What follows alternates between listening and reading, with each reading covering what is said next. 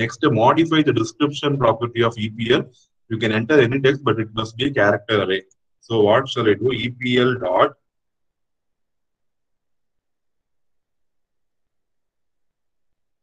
properties dot description. So they are saying I have to modify it. Dot description equal to, I am saying EPL table.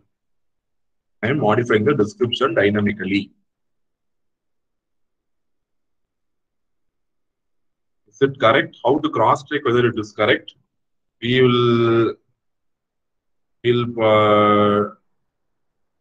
see the EPL properties file. We'll run this section and see what is the EPL. See description, you see it is EPL table. Initially description was empty. Now you see whatever I have entered here, it is reflected here.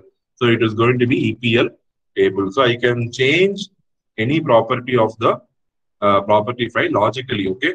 I cannot blindly change. I can change whichever property is in my hand so that it will be meaningful for me. Just if the description is empty, the user will not get any information in the table, right? So if I give EPL table, by seeing the description, the user will know that this table contains some data pertaining to EPL. So you will come to a conclusion.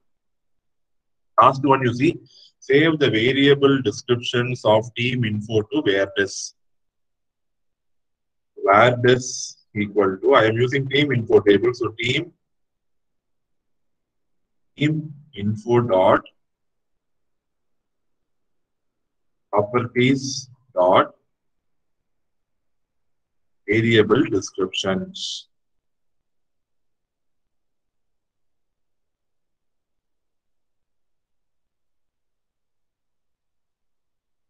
Here I have saved this property here. Just like how did I save the variable names to another variable? Same way. Instead of for a different team, I'm going to do that.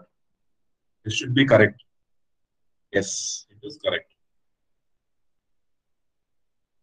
So you can see the where_this variable which are displayed. So where_this contains all these variables: team, a payroll, manager, manager hire date, and manager nationality. So where_this is going to have these many fields. Okay. Yes. Now quiz. Tell me the answer for this. Which of the following commands will store X? You store in X the dimension names property of the table A. Please make the chat box active. I need answers A, B, C, or D. I want to extract the dimension names property from the table A. Which command will do that? A, B, C, or D? Answer fast. A, B, C, or D? D. I suggest you to think again. Yes, no, we wrote the command. Think again. Just give a think. A, B, C, or D? First one is wrong because we don't have properties of. Second one is wrong because A of means it is indexing only. So it should be 3 or 4.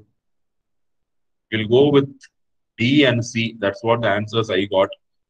First we'll go with the D and let us prove that D is wrong. Yes.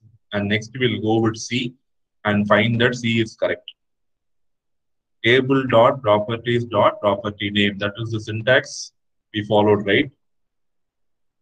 So that is how we have seen how to look at the summary of tables. I hope it is clear.